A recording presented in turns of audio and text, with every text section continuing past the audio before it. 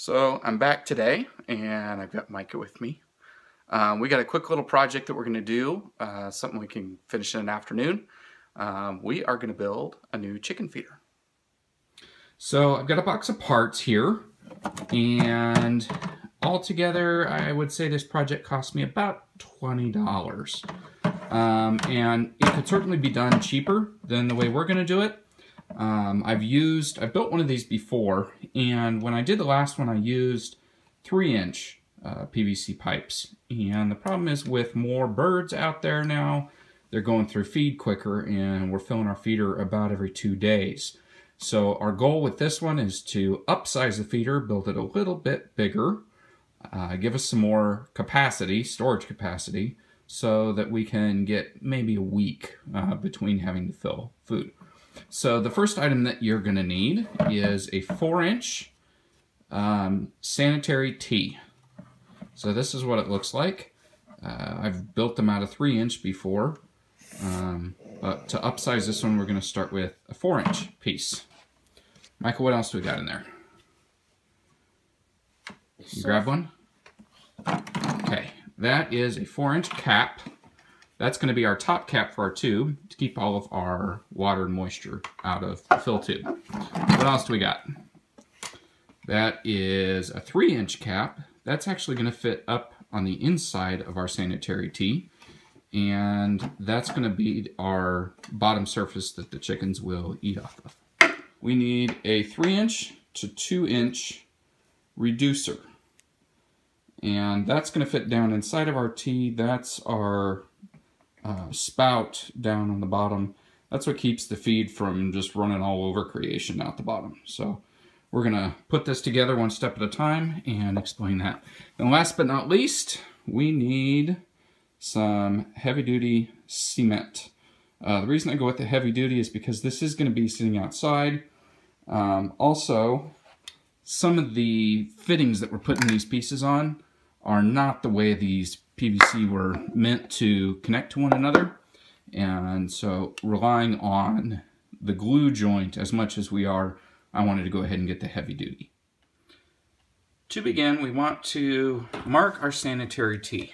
Now what I have done is I've taken kind of an imaginary line from where the edge of the pipe would be in the vertical direction coming here, and I've marked that vertically. And then I've taken the center line for the horizontal, and I've marked that.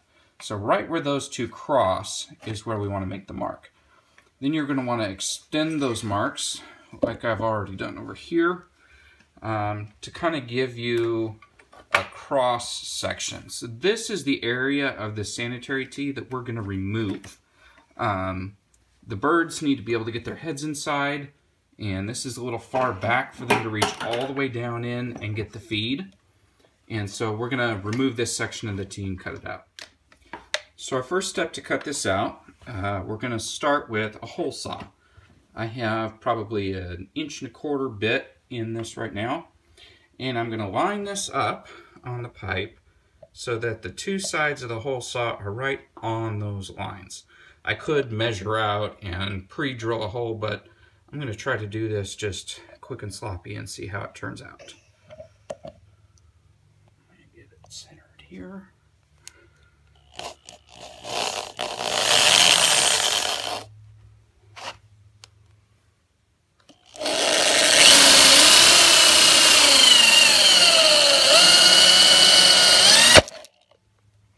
right, let's check where we're at. That looks pretty good.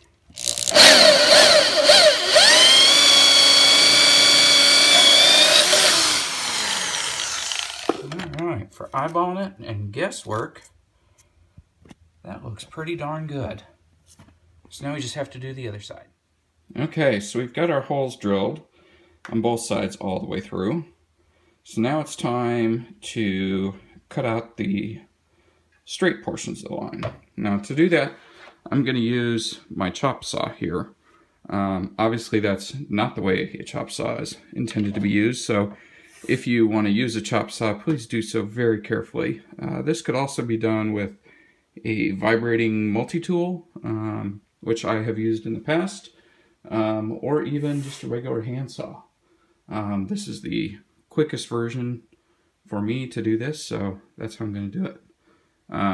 Because it's kind of dangerous, I'm not going to film doing it. Set the phone down. We're going to get this all cut, and then I'll be back. Now that that's done, here you can see the piece we cut off. We have a pretty sharp edge on the rest of this PVC. And you can see we got a little flat here on the collar, just to make sure that we could get that as flush as possible. So that's left us on the inside of the tube here with a pretty sharp edge. And because this is right where the birds come up, we want to smooth all those sharp edges out. So to do that, I'm going to use my Dremel tool, just with a little sanding disc on it here. We're going to go over all those edges and make sure there's nothing sharp, nothing that can hurt our birds.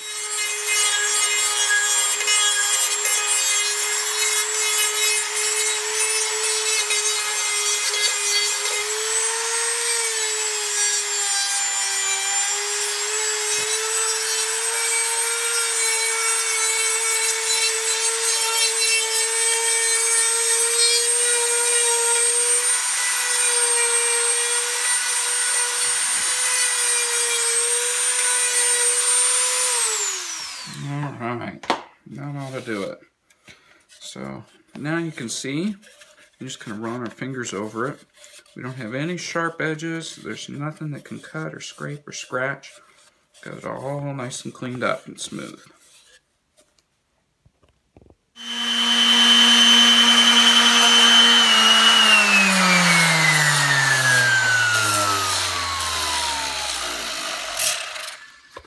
So now we're going to start our assembly. First step to gluing is to use primer. On all PVC, use primer. Gets all the gunk and grease and oils and everything from shipping and your hands and all that off of it. So we're going to go ahead and we're going to prime all of our surfaces, and then we're going to glue this up. Okay, so we're going to run a little primer around here.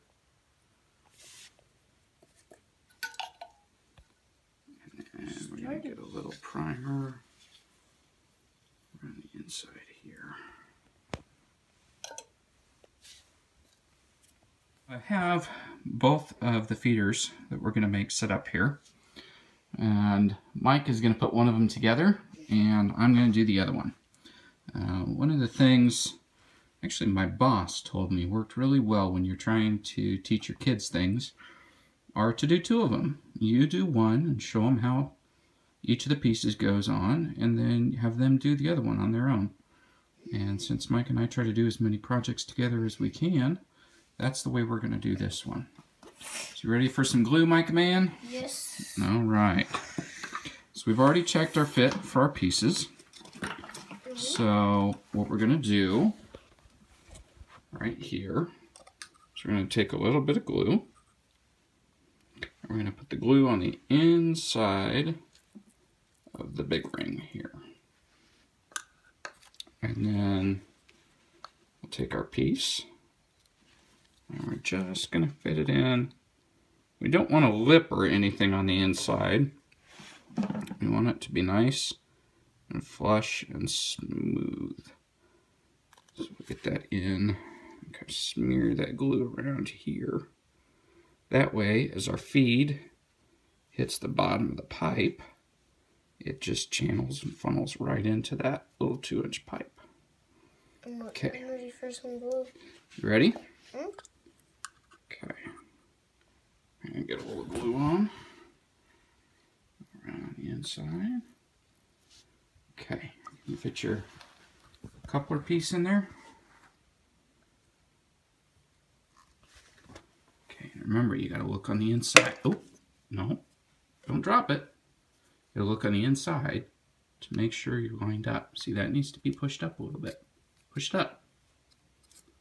Push it up till it's nice and tight.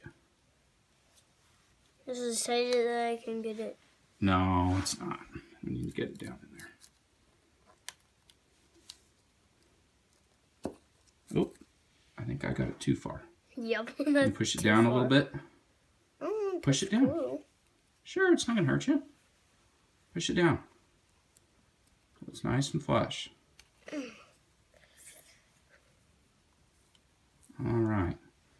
you take your finger and smear that glue around the edge? All around the inside. It's nice and smooth. Now can I go wash my hand? Well, when we're all done. I should have warned you that this is going to be messy. We got a couple other pieces to glue, and we'll go wash our fingers when we're all done and glued up. Okay? Okay. Okay, so I don't remember if I mentioned or not, but we bought a 20-foot section of the 4-inch PVC pipe. I went ahead and got the cellular core just because it's a little bit lighter. And since this is for a chicken feeder, we don't really need the heavy-duty stuff. So I've taken and I've cut a couple of 6-inch pieces off the end of that pipe. And this is going to be our base. This is going to be our stand. And that's what's actually going to hold the feeder up off the ground. But as you can see, if we left it just like this, all that feed would fill down into the bottom of that 6-inch pipe. And since we want to keep it really just as a dish up at the top for our chickens to eat, we need to put a plug in. So to do that, we're going to use this little 3-inch cap. And we're going to set it basically where it would be right on top of that little 6-inch stub of a pipe. And then we will put our coupler down over the whole thing, like so. We tried some fit and finish with these, and we found out our caps are actually going to work better if we do them out instead of down. That'll give us a little lip for that feed to build up on the inside. There's just one problem. The outside of our cap is just about the right size as the inside of the cellular PVC, but it's not fitting. So we're going to use our Dremel, and we're going to angle down that edge just a little bit, just so we can force that cap in there.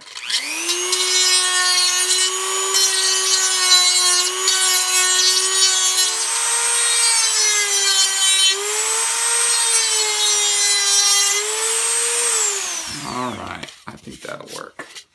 So let's set it down here. And I'm going to try just with some real forceful but gentle pressure to see if I can get that down inside. I think that's going to go. So let's go ahead and get some primer on it. And I'm going to go grab a rubber mallet. Okay, so what we have done now is we have both of our end caps inverted and in our pipe. And you can see one of them is a little further hammered down than the other. We're not going to glue these. This is a tight enough bond that just using a little rubber mallet and making sure that that PVC is really nice and clean and right against the other piece, I think that's going to hold those in there good and tight. So we're not going to worry about gluing it. Okay. So now that we have all of our pieces together, we're going to start our assembly. So we're going to start with our base piece. That's the piece we just made, which is a 6-inch piece with the cap inverted. So we're going to set those down on the ground. Then we're going to take our sanitary tee that has been cut, and that's going to go down over the top. Mike, I think yours is upside down. It goes the other way, buddy. Okay. Good job. Okay, does that fit? Dry fit? Okay. Feel pretty good? Or do you think we need to adjust it? I can hardly get it down. You think we maybe need the hammer on it? Yeah. Okay, but our cup is fitting pretty close to our ring insides. I think once we get some primer and some glue on there, I think we'll be able to hammer that down. So we have our base pipe primered. We're going to go ahead and we're going to put a little glue on it. Get that all the way around. And then just to be safe, I'm going to put some glue up here around this joint. We're not going to glue those pieces, but we'll slop enough glue on there that when we force it in, it'll all be held together. Okay. So we're going to set that down. Now can you put your feeder up on top of it?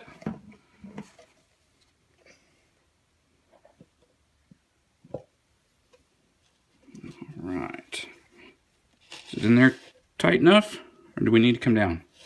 I think we We gotta come down, okay.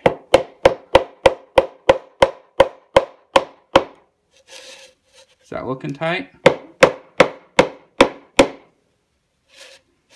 Okay, so as you can see now, inside the top of that 3-inch cap is sitting right flush to the flared inside of our sanitary tee.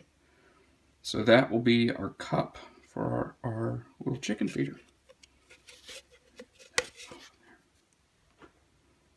Alright, so we got one more to do. Dad, can I put this in? That goes in next. Okay, so does it go in the bottom or the top? That one goes in the top. So it goes like this? No, other way around.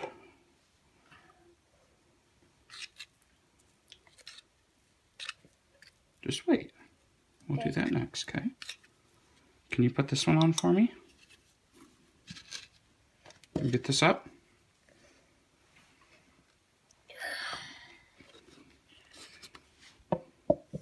Put it down over there. Alright, there we go. Is it tight?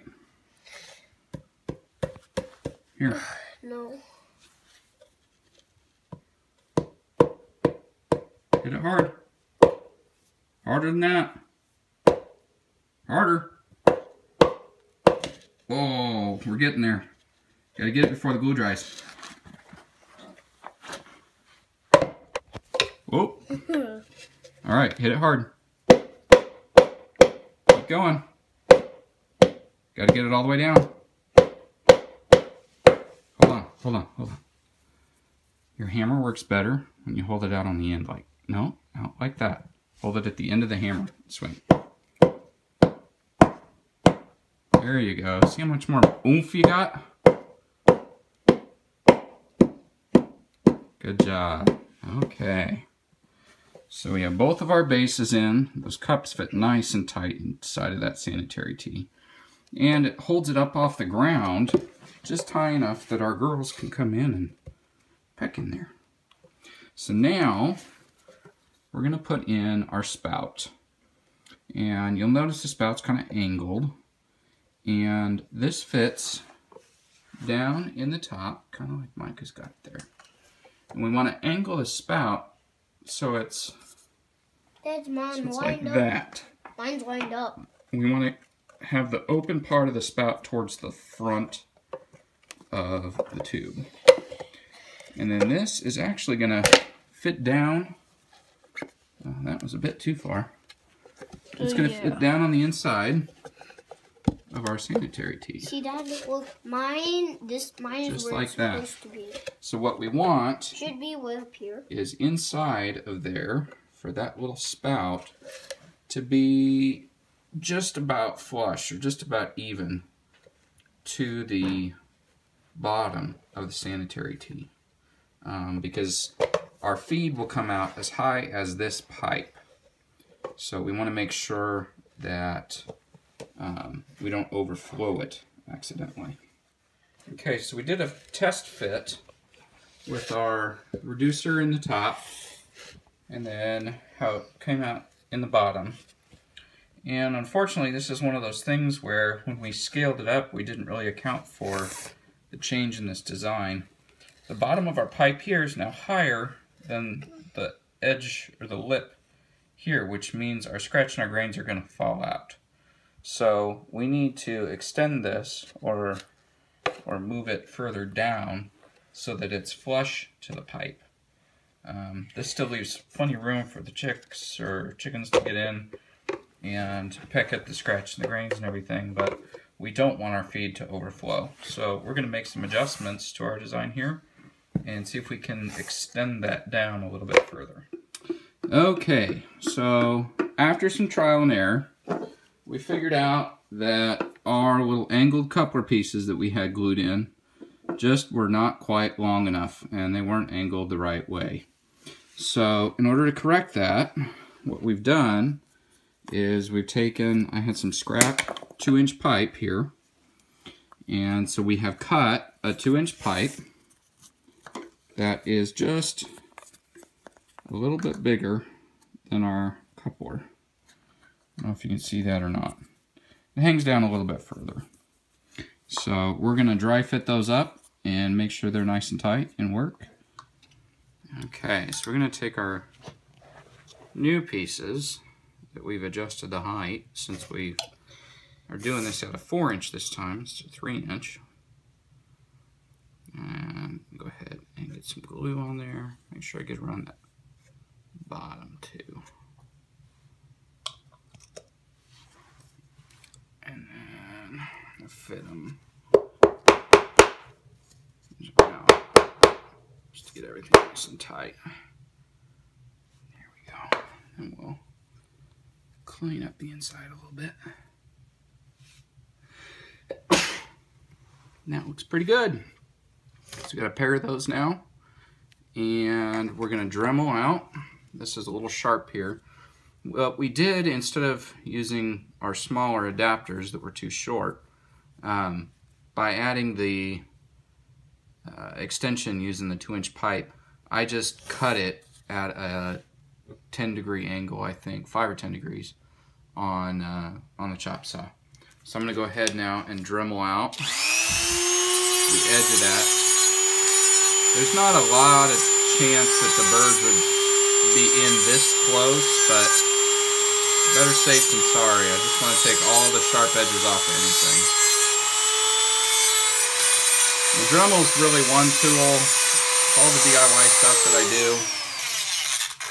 This is the 3rd Dremel that I've purchased. I've worn out 2 of them so far. But this is really something you got to have. It's way too handy, and we use it on too many projects. Okay, so now it's time to take our tapered ends here, and we're going to put them down inside of our feeder. Now, when you look at the angle, you want the angle to point to the back of the feeder. So the part that hangs down more needs to be towards the front. And then it's probably going to depend on where you get your fittings as to how they fit. But in this case, our fitting comes with this little nub right here on the side that you see poking out. And that means that it fits just nice and snug in there with no adjustments or anything. And that's what we're looking for. So we're going to go ahead and primer and glue that up. And you'll see from the front now, the front of that tapered pipe comes to just about even, maybe just slightly above the lowest point on our T. And that's what we're looking for, is just so that feed doesn't fall out the bottom of the cup there. So we'll get them all in and rotated. How's yours look, Micah man?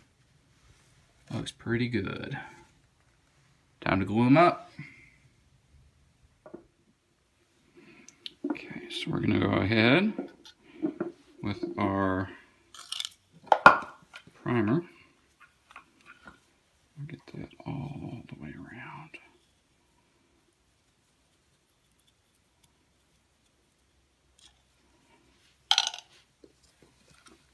We'll take some glue. This one, we're going to get this really sloppy because we know we've got that gap that we got to fill. Make sure we get plenty of glue in there. Alright. So let's bring it over and find where our point is.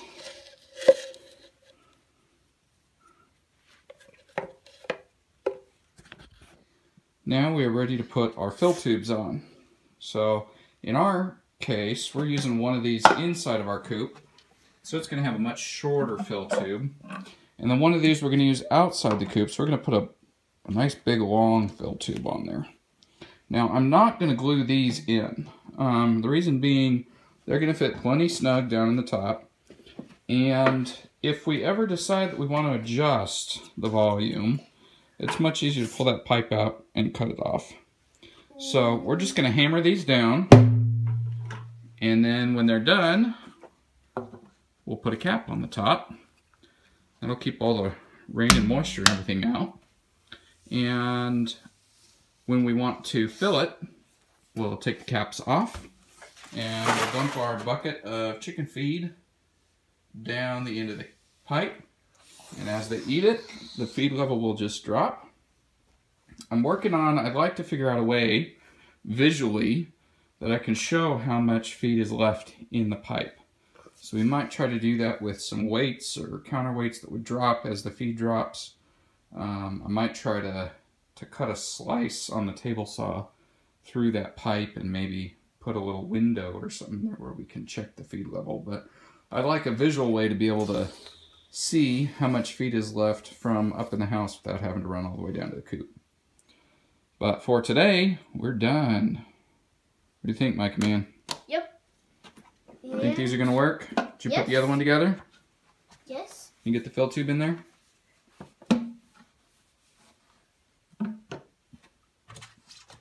All right. That was easy. Let's go put them out in the coop. So here now is our installed feeder inside of our coop. Got all of our grains and everything in there. And it just sits on the floor of the coop. So when we're empty, we can just grab it, pull it out.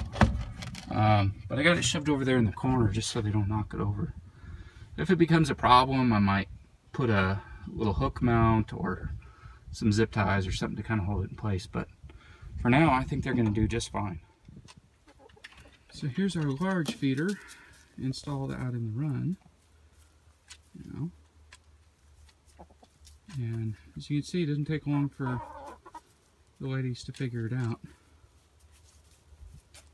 This winter's been pretty tough. They've been going through a lot of food. So hopefully the new feeder does a pretty good job. They're kind of messy when they eat. Everything that you see on the ground there is not spilling out of the feeder. It's what they knock out when they peck. But I found that whenever they're eating, they're usually eating together as a group, and there's really not room for them all to fit their heads inside. So if one of them knocks a few crumbs out on the ground in front, then that's what the other ones get to eat. And anything that the girls miss, the mice that live underneath our garden boxes usually come over and take care of. So that's our update. Also, if you haven't checked out my video on building the chicken water heater, here's our heater can down underneath our water, and it is doing a great job. For, I don't know what I spent on it, less than $10. It does just as good as the $50 version from Orscheln. So we've just got that plugged into an extension cord that runs back up to the house. So I'll put the link in here. You can watch that if you want to see how we built that. I've also got a video of how we did this chicken run here. This is built out of 4 cattle panels, and we've done some modifications, some changes. We put the tarp on the top, and we've added some of the rabbit fencing around the bottom. Not so much to keep the girls in as to keep other critters out. We've had a problem with possums this winter, wanting to burrow under our coop and try to get in there. So I'll put a link to how we built the chicken run as well. So that's it for today. Hope you enjoyed our video on how to build a chicken feeder. I will keep posting updates. If you like what you saw from us, go ahead and click subscribe and like. And if you got any questions or comments, just leave them below. I'll try to get back to you as soon as I can.